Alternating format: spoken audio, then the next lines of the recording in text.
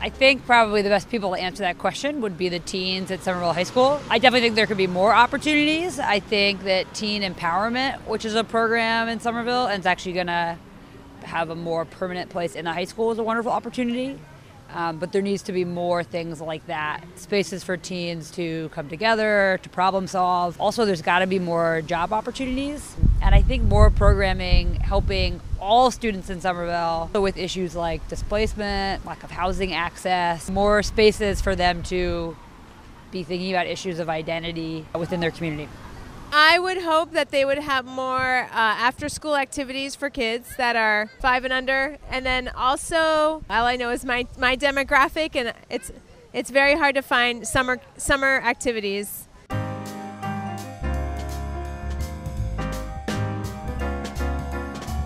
I think the top things that we need to be doing for young people in Somerville right now is making sure that all Somervillans can still afford to live in Somerville. There's a lot of rapid change happening right now, a lot of rapid development, and we just got to make sure that affordable housing, keeping people that are currently living in Somerville, that want to stay in Somerville, we want to keep them in Somerville. Education for children, we got to make sure that young people have access to strong media education. With all the technological improvements that we just need to be keeping up with it. I would like to see more recess time, which probably means a slightly longer day. Increased investments in language education at an early age. Eventually we should be at a place where everyone who graduates Somerville schools is bilingual. More art and music education. Transportation.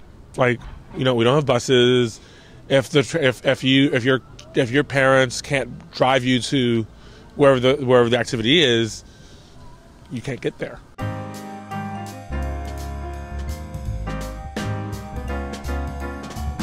When you're growing up, you want to have a place to go to, a place to belong. And there really are not a lot of places for kids to go. It all comes down to financial stuff too, that parents want to be able to afford to send their kids places where they can have fun and not spend a lot of money. There's not a lot of space to kind of make your own decisions about what you're going to do. I think most space is defined in the city, and so, you're at the playground and that's probably the most free that they get to be, but their time during the day is structured and there's not a lot of just doing your own thing.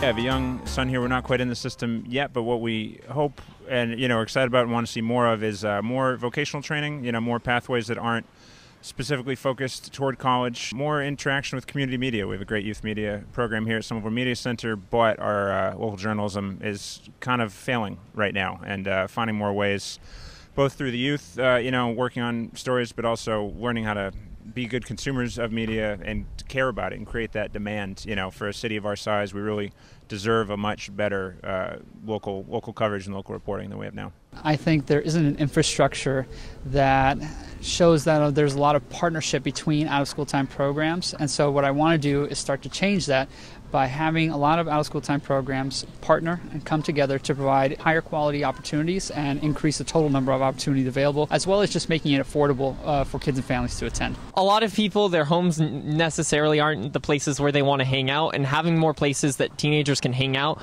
without having to be at school would probably be nice. It's really hard to get a first job, I know, because I spent months trying to get mine, and outside of the handful of people who get into the summer jobs program here, it's not the easiest way for a student to get money.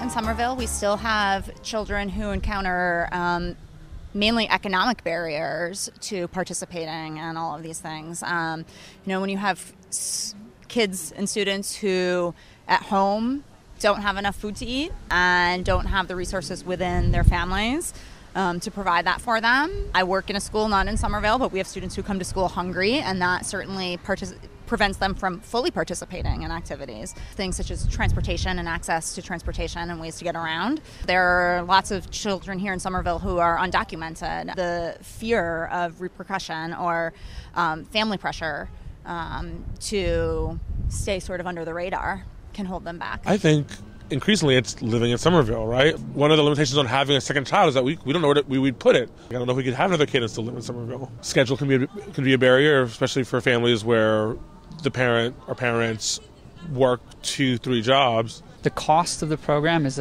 definitely a big barrier that we want to take down and make sure we make affordable for all the programs, as well as the number and variety of programs. Those are another big challenge because there's a wide variety of interests and there's a wide variety of needs, and we want to make sure we're meeting all those interests and needs if kids and families of Somerville want to access them.